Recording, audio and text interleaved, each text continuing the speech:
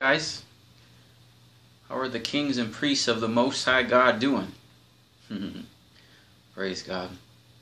Alright guys, we are going to begin we're continuing in the series, and now we're in the section that we will call porters or gatekeepers. Okay, now this is very, very exciting. I'm going to have to divide it up in different sections to have different areas of focus.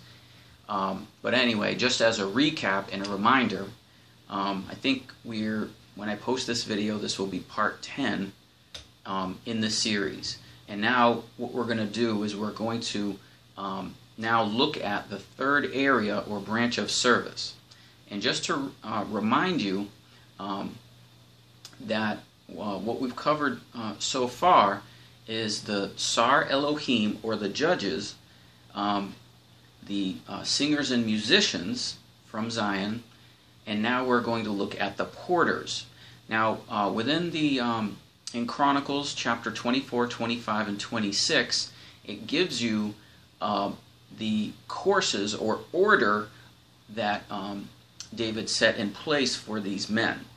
And the number of the course is, there are 24 courses. So there are 24 courses within the Sar Elohim, and those go back to two men that were the sons of Aaron.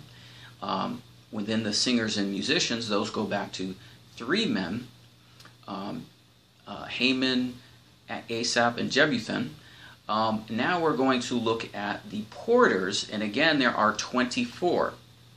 And remember that the number 24 are like the number of the elders, 24 elders. And so you have first off we have the Sar Elohim, or the judges, 24 courses. 2, we have singers and musicians, 24 courses. 3, porters, 24 courses. 24 times 3 is 72. So whenever we see the number 70, it is synonymous with 72 in that it is the 70 elders. Okay, so that's the section of what we're going to look at as these porters and how we act as porters. So porters act as gatekeepers, and they also act as messengers as well. So there's a number of things that they do. For example, whenever you see the word watchman, those are porters standing at gates watching.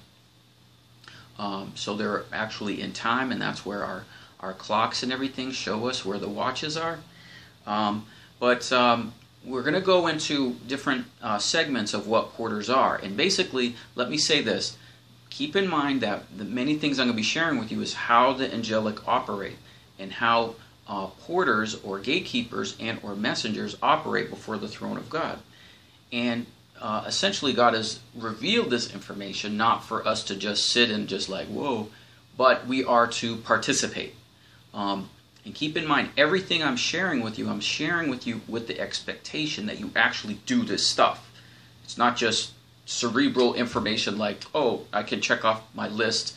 That's what this information is. This isn't just school in that you just are compiling information. It's like trade school where you learn the information and you do it. So obviously when we meet and we get together, we do it. But even what we'll do is I'll release this information to you, release it to your spirit, that you can also do this. Okay. Now the first thing I want to mention is that Elijah said that he stood before the Lord. And a couple times he mentioned, the Lord from whom I stand. So that's the first thing that you must become acquainted, is to stand before the Most High God. Now, you certainly do that in worship, and it's also important for you to stand before Him and receive instructions. So you might just stand and you might just present yourself, and then you might stand before Him, and then He will give you things to do. He'll commission you. Now, as spirit beings, we're not bound to just where our body is. You know, many of times we're seeing the throne in heaven. Our body is still here, but by the Spirit, God can send you places where you can see and observe what's going on, like Ezekiel and many of the great prophets, that you're not bound by the limitations of your body, but God by His Spirit will take you and bring you different places. That's one reason my hair is long, is Ezekiel's hair, the angel took him by his hair. And so I did that in honor of the Nazarites and Ezekiel and those that God is taking by the Spirit to do stuff. Okay, so there's expressions in the Bible running to and fro, and messengers and different things. This is throughout many things in Scripture, but we're going to narrow down our focus on a certain aspect of this. So the first thing we must do is learn how to stand. So Father, I ask that you just release the glory of those listening, that they would know how to stand before the Most High God. And if you close your eyes, you may even see yourself and see yourself standing before the Lord. It's like your third person. You can actually see yourself standing, and you can see God looking at you. And so that is standing before God and presenting yourself, okay? And as you practice that and you do that, you'll notice that God will do different things with you, okay? And we'll get into that, but now let's look at, I have the handout that I'll send in the email to you on the porters, okay? Now, I'm first going to just show it up to you in the video, just so you can kind of see what it looks like if you don't have this handout. But essentially what we have is within the different gates of the temple, there are different orderings of posts or various positions and various gates. If you add those up, you can see the number here is 24. There are 24. So again, that's the order of each branch of service. And at this time, we're looking at the porters. Now, as you add them up, you can actually observe that they form a pattern. And I drew that pattern in a cross, in that it actually looks like this. So that at this gate, the bottom gate, the east gate, there are 6 posts. And you can see that that leg of the cross is longer. Then at the south and north, there are 4. And you can see those are on the forepart, on the right and left of the cross. And it also says that the house of Asupam is 2 by 2. And so I've drawn that in a small cross here. And then the west gate has 4, and there's Parbar. So Parbar is 2, 1, 2, and 4. So that whole pattern of these posts, if you draw it, it actually looks like a cross. Okay?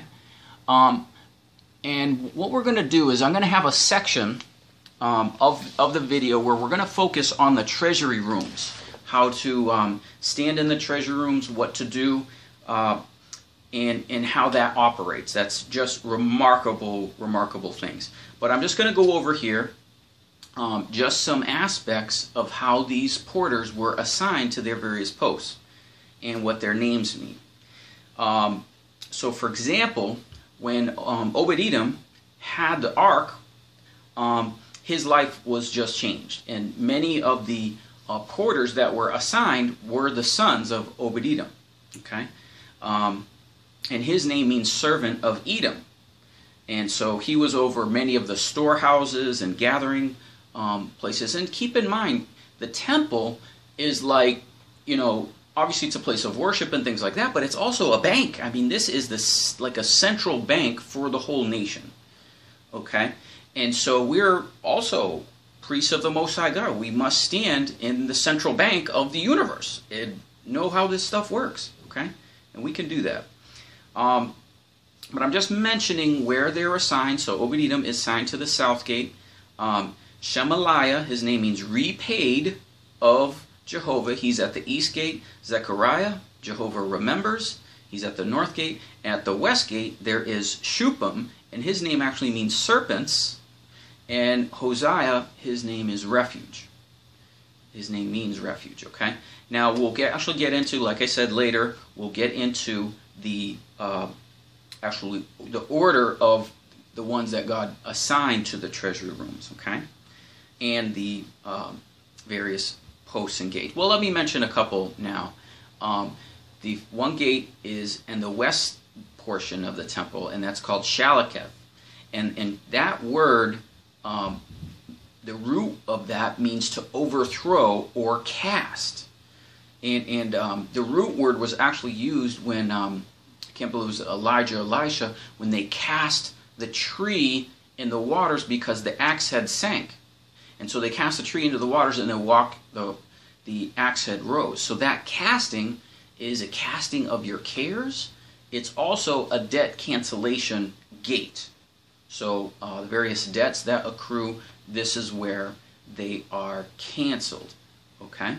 So what you do is, the first thing with your mind and all the things that are going on in your life, you can't bring those things into the treasure room. You must cast your cares. So Jesus said, take no thought to your life. So when you stand in the treasure rooms, it's not about you. Sorry, I got this one hair sticking up. It's bothering me. But it's not about you. It's about administering the treasury rooms to the earth. Okay?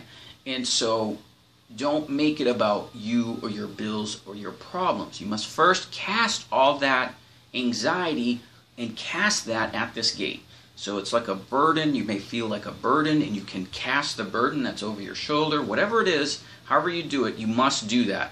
And once you get that clarity in your spirit, then you can operate in these gates. Okay? So I just wanted to mention that one, and another one, and that is the causeway. And the causeway is a course highway or staircase, and it is the causeway of the going up. So it's an actual staircase. Many people that go to heaven observe this staircase coming down, okay?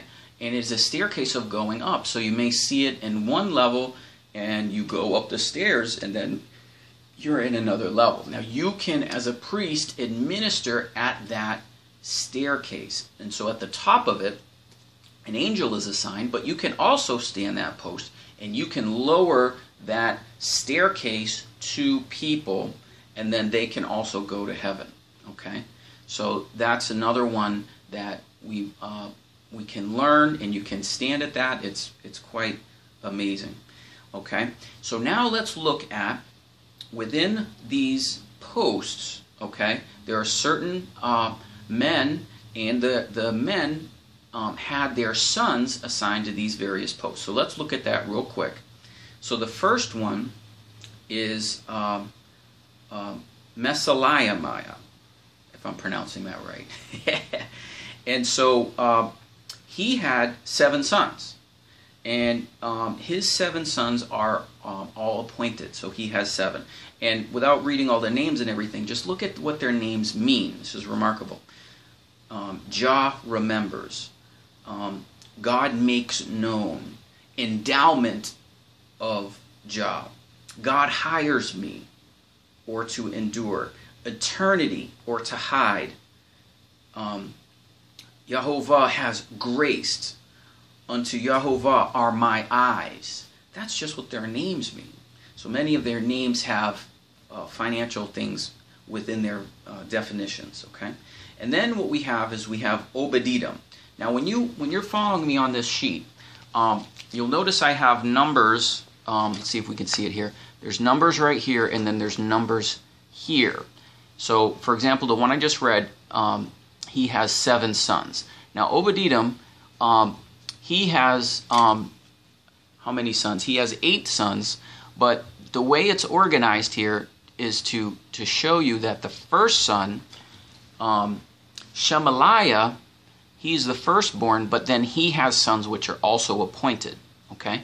Now this is important because if you actually read this chapter, which is 1Chr26, most of what I'm describing to you will be kind of obscured from the numbers without this information. And it's helpful to draw this out in the way that I have. That way you can see the 24 posts, you can see the men assigned, and what gates. Okay? So, so you have Shemaliah, and then he has 6 sons. So he's the firstborn of Obed-Edom. And again, let me just read the names. Obey, or Jah listens. Lion of Yahuwah. Healed of God. Serving, worshiping. God has given. He is my God. God sustains and upholds. I mean, just keep going. Yahuwah endows. Yahuwah is brother. Wages, reward, given to God. Family, worshiper, recompense, times, wages of Yahuwah. Inheritance, portion, purified. Yah mentions. So these are just the names of these guys. This is the meaning of what their names are. Okay? And so I list them here. So the firstborn of Obed-Edom, he has 6 sons. And then you have the rest of Obed-Edom's sons also listed. All right? And then the last is Hosea. And he has 3 sons that there are other sons that are listed, but these are the ones that are actually assigned the posts. Okay? And so the other column I give you gives you the number between 1 and 24 of who these 24 are. Okay? So that way we can see them all. We can see all their posts. We can see they're all assigned. So remember, we have 24 courses of the judges. We have 24 singers and musician courses. And we have 24 porters. Okay? And 24 times 3 is 72. Okay? So that's what we wanted to go over with this sheet. Okay? And there is more here. There's more revelation. You'll notice I keep talking about their names and these things. There are other things where they're assigned to certain posts at certain times. But this is what I want to go over real simply with this handout. And then the bottom section we'll talk about in another video where we talk about the treasury rooms. Okay? So you can see I keep saying the number 70 or 72. So now let's look at when Jesus commissions the 70. That's in Luke chapter 10. And let's look and observe how the 70 disciples are acting as porters. Okay? So Luke 10, verse 1.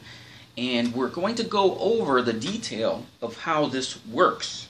Okay? Okay, after these things, the Lord appointed other 70 also, and sent them 2 by 2 before his face into every city and place where he himself would come. Okay, so what's going on? So Jesus is commissioning 70 disciples, and he's sending them to various cities 2 by 2, and he's going to go and preach the gospel there, but he's sending them ahead of him. So before he goes, he's sending these disciples, right? And keep in mind that the number 70 here is synonymous and is connected to the number 70 of the elders or the Sanhedrin. So sometimes that can be the number 70 or 72. Okay?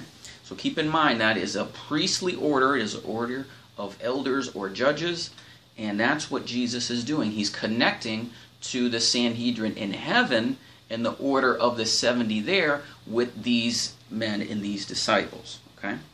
Verse 2, therefore he said to them, the harvest truly is great, but the laborers are few. Pray therefore the Lord of the harvest. Now this is an actual person. This is the Lord, but this is specifically the Lord of harvest, that he would send forth laborers into the harvest. Okay? Now, this is actually also how the angels operate as well. So there are, again, we're coming together with heaven and earth, so the angels are the laborers, but we are the laborers as well. Okay? Now, in verse 1, let me point out something. He sent them to before his face into every city and place where he would go. Okay? And then he says, go your ways, behold, I send you forth as lambs among wolves, carry neither purse, nor scrip, nor shoes, salute no man by the way, and whatever house you enter, say, peace be into this house. So let me break this down. Okay. So this is happening in your life whether you realize it or not. So the Lord has sent you and commissioned you into a city. So for example, if you work, let's say you're a teacher. Just throw it out there. So the city is education. It's like a mountain. It is a structure. Okay, and there are rules. There is culture. It is organized. So all the people that make up that city, just like a city has multiple aspects, the same thing is when whatever you do as a job or whatever physical city you are in, it is made up of people and culture, and there is a structure to it. Okay, and so within that city, you change. You have to change to that city. So if you work in education, so well, you have to follow the rules. You have to, okay, well, you have to be educated. You have to have this. You have years of service, whatever. If you want promotion, you want certain things, you have to obey the rules of the city. Okay, but then there's a house. So if you're a teacher, you don't work for the whole education system of the United States of America. You work for a school, and if it's an elementary school, it's ABC Elementary School in a XYZ town, right? So you say, peace be to this house. So that is a house, okay? So keep in mind, God is always doing this. We're just not cooperating with him, okay? So what you do is, when you learn this, you say, okay, well, I'm here. I'm where God sent me. This isn't just for missionaries, where, oh, okay, this is the missionaries. No, you're a porter of the Most High God. You're a king and a priest. God has sent you, and now you must cooperate with God, finally. Okay, so you release peace to that house. Now, when you release peace, something will happen. You release peace, you release shalom, you do that. If you keep doing that every day, it may just be like a rubber ball on the wall. Bonk, it might just bounce right back. Other things might just happen. You might have a certain favor, you might be able to have things open up to share the gospel, whatever. But you must learn to release peace in the house. Okay? Now watch what he says. And if the Son of Peace be there, your peace shall rest upon it. Well, who the heck is this? Who is Jesus talking about? So, who is the Son of Peace? Well, amazingly enough, guys, guess what? Even though God has sent you, the whole thing hasn't started with you. He's already doing stuff. And so, the Son of Peace is the angel. So there may be one angel or many that are part of that city. And not only that city, of that house. So for example, as the teacher, you release that peace, and then you may say, oh my gosh, there's an angel that's assigned to the city. And this is what they do. You can see the whole thing is organized, and you're like, wow. Or the Son of Peace could also be a person. So when you release that peace, then all of a sudden, within the structure of that house or that city, all of a sudden the kingdom starts shaking things up, and all of a sudden, like a magnet, there's another Christian. And now you can go 2 by 2, just like the Lord's. You're not by yourself. Okay? So the Son of Peace may be an angel. And amazingly enough, you can meet them, and you can find out what they're doing. But then when you start engaging this, it's like, wow, this is going on. And the peace, and it shall not turn to you again. So your peace shall rest upon it. Okay, so then now your peace is resting upon that city. It's resting upon that house, and it's not returned to you. It's not been like the rubber ball. It's like, okay, well, there's stuff to do here. The kingdom and the angels are very excited to finally have someone to work with them, because much of what they do is just on the other side of the veil without mankind really knowing much of what's going on. In verse 7, in that same house remain, eating and drinking of such thing as they give, for the labor is worthy of his hire.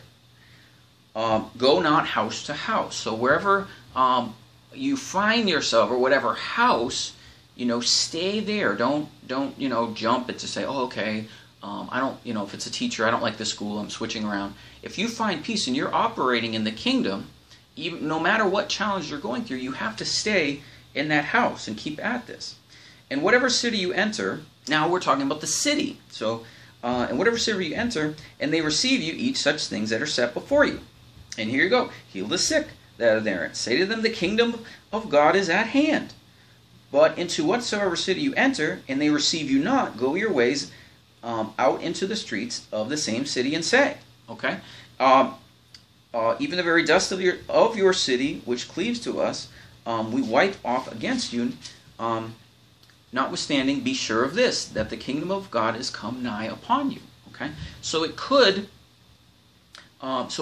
return to you. All right. Now, what you want to do is you want to be cautious of not cursing the city, because ultimately that's up to the Lord Jesus. But saying to them, it shall be more tolerable than Sodom for that city. But woe unto you. Now Jesus then goes into various woes of the responses of the cities that his disciples have, had the peace or not cooperating with the kingdom take place. Woe to, and it just lists them there, and then he goes on to describe this. And now this is real, guys.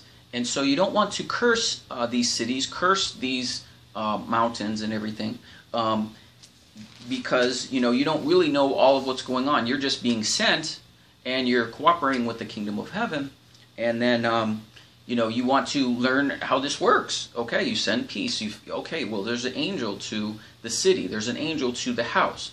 There's angels to industries. There's angels to businesses and schools, and God is involved with all these things. And all these things are to bring about the harvest. Okay, so that's an example of how a porter works. Okay, and this is amazing because you can see this. This will work and it'll operate. And just like Jesus said, verse 21, and Jesus rejoiced in spirit and said, I thank you, O Father, Lord of heaven and earth, that you have hid these things from the wise and prudent and revealed them to babes. Even so, Father, it seemed pleasing in your sight. So the information I'm just telling you, it's just the Lord is greatly pleased when we cooperate with him. And we are the foolish ones, And so you are lambs amongst wolves. This is very challenging to do when he puts you in these situations. Okay, so that's a major aspect of the porters that I wanted to share. That with the 70 here, these 70 are connected with the 70 in the priesthood. Okay, and so so we can cooperate with them. Okay, so that concludes the first section on the porters. So we looked at that all porters go back to their fathers, Obed-Edom, Messiah, and can't remember the other one's name. I think it's Hosea, but it's on your sheet, and that's important as well. But let's keep in mind that our national physical nationality and our ethnicity and everything, it doesn't mean a hill of beans to do the priesthood. We are priests of the Most High God, not because of who we are in the natural, it's who we are in the spirit. And we are born in Zion. We are born in Christ. And in Christ we are sons of the Most High God. We are kings and priests. He has redeemed us. Remember the Song of the Lamb? He has redeemed us to be kings and priests. Okay? But in redeeming us, he has actually changed the qualifications and rules around priesthood to allow us as Gentiles to be part of this. Okay? So, again, I am concluding here, and I bless you guys, and I pray, Father, that you just release the glory of your instructions, the glory of your kingdom, Father, that we send out peace, and we will begin to cooperate with the angels in heaven. We'll begin to cooperate and stand before the Most High God. will begin to cooperate with the sons of peace of the other people that are already doing work in the various houses and cities where you send us. And we are so grateful, Lord Jesus, that you're sending us places where you will go. And so we thank you that you will redeem all things. And you will redeem all aspects of mankind. You are involved in all things, in entertainment and music and education and court systems of mankind, Lord, that you will redeem all things through your Son. And we give you all the praise and glory in Jesus' name. Amen.